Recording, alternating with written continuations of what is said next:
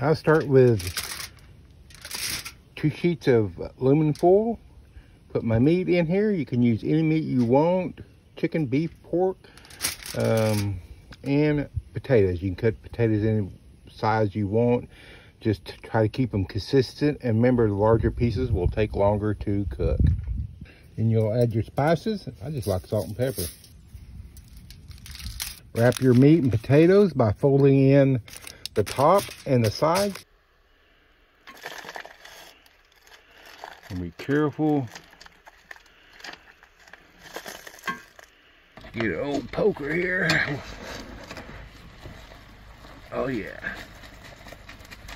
Been about an hour and 15 minutes. Oh, look at the steam coming out of that. Woo-wee. TV dinner off-grid style. Be careful when you open it because it is hot.